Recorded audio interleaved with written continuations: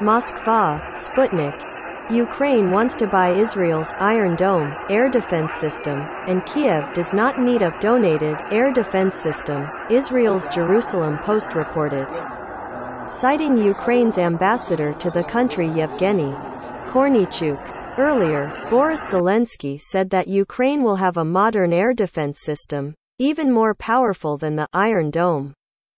He also noted that the Israeli air defense system is not suitable for Ukraine.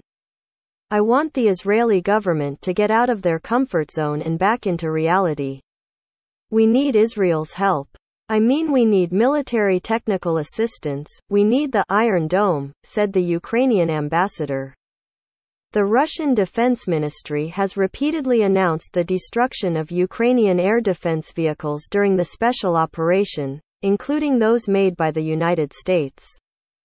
Politico in 2021 reported that some members of the U.S. Congress had included in the 2022 defense bill amendments, providing for the sale or transfer to Ukraine of new air and missile defense systems, including Iron Dome systems purchased from Israel.